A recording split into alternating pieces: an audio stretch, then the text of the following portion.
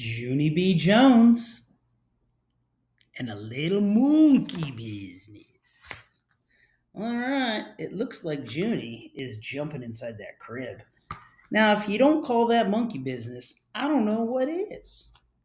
All right, here we go. We are going to start on this book. This is going to be awesome. We got 9 chapters, and we're going to try and read it all in one time. Chapter 1, Surprise. My name is Junie B. Jones. The B stands for Beatrice. Except I don't like Beatrice. I just like B, and that's all. B stands for something else too. B stands for B-A-B-Y. Baby. I'm only in kindergarten, but I already know how to spell baby. That's because my mother told me that she is going to have one of those things. She and Daddy told me about it at dinner one night. It was the night we had stewed tomatoes, which I hate very much. Daddy and I have a surprise for you, Junie B, said Mother. And I got very happy inside, because maybe I don't have to eat my stewed pewy tomatoes anymore. And also, sometimes a surprise means a present, and presents are my very favorite things in the whole world. I bounced up and down on my chair. What is it? Is it all wrapped up? I don't see it, I said, very excited. Then I looked under the table, because maybe the surprise was hiding down there with the red ribbon on top of it. Mother and Daddy smiled at each other. Then Mother held my hand. Junie B, how would you like to have a little baby brother or sister? She said. I made my shoulders go up and down. I don't know. Maybe, I told her. Then I looked under my chair. Guess what? I said. I can't find that silly willy present anywhere. Mother made me sit up. Then she and my daddy and said some more stuff about a baby. The baby will be yours too, Junie B, Daddy said. Just think, you'll have your very own little brother or sister to play with. Won't that be fun? I did. I did my shoulders up and down again.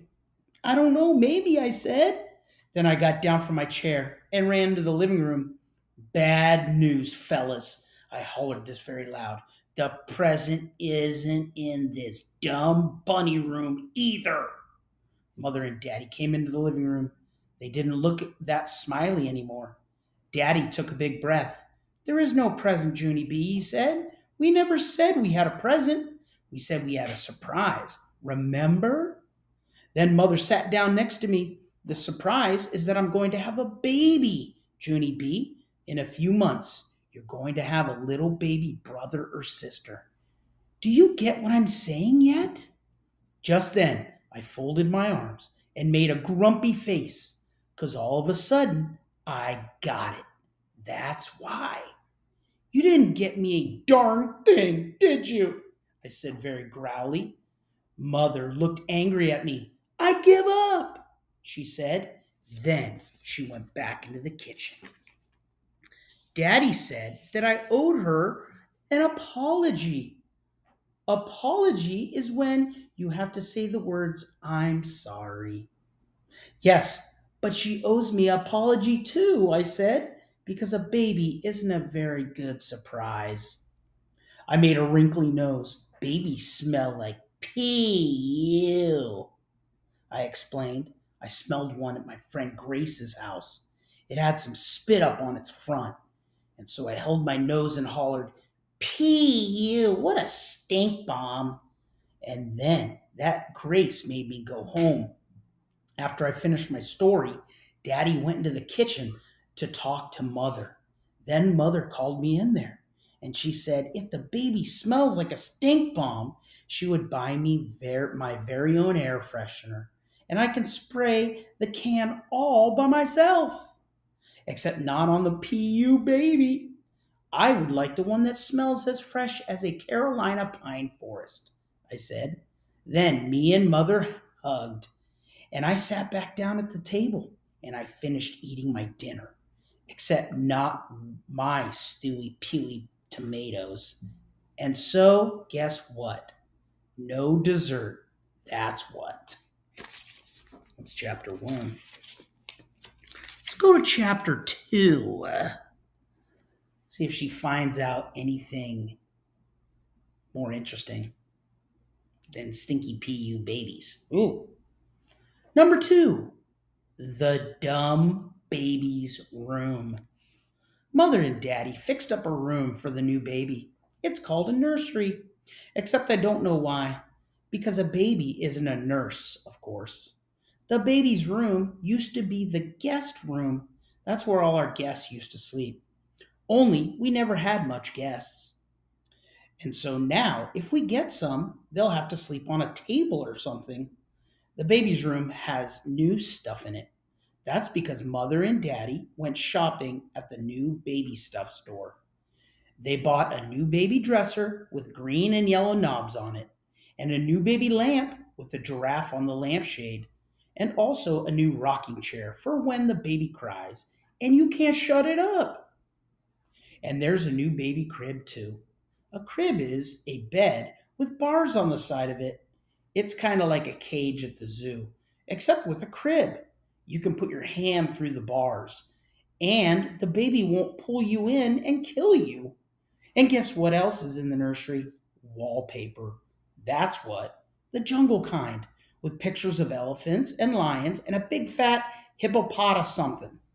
And there's monkeys too, which are my most favorite jungle guys in the whole world. Mother and Daddy paste on the wallpaper together. Me and my dog, Tickle, were watching them. This wallpaper looks very cute in there, I told them. I would like some of it in my room, okay? I think. Okay, I said. Can I? Can I? We'll see, said Daddy. We'll see if there's another word for no. Yeah, only that's not fair, I said, because the baby gets all the new junk, and I have all the old junk. Poor Junie B, said Mother, very teasing. Then she bended down and tried to hug me. Only she couldn't do it very good because of her big fat stomach, which is where the stupid baby is. I don't think I'm going to like this dumb baby, I said. Mother stopped hugging me. Don't say that, Junie B. Of course you will, she said. Of course I won't, I talked back, because it won't even let me hug you very good. And anyway, I don't even know its stupid dumb name. Then Mother sat down in the new rocking chair, and she tried to put me on her lap. Only I wouldn't fit, so she just holded my hand. That's because Daddy and I haven't picked the name for the baby yet, she explained. We want a name that's a little bit different. You know, something cute like Junie B. Jones, a name that people will remember.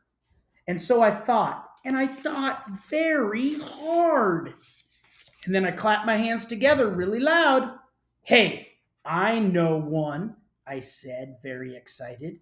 It's the cafeteria lady at my school, and her name is Mrs. Gutzman. Mother frowned a little bit, and so maybe she didn't hear me, I think.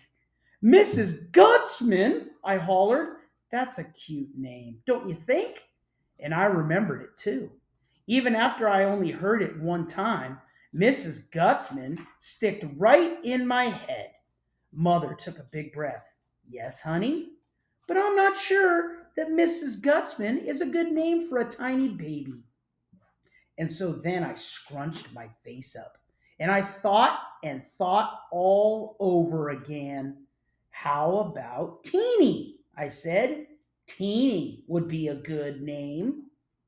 Mother smiled. Well, Teeny might be cute while the baby was little, but what will we call him when he grows up? Big Tinny?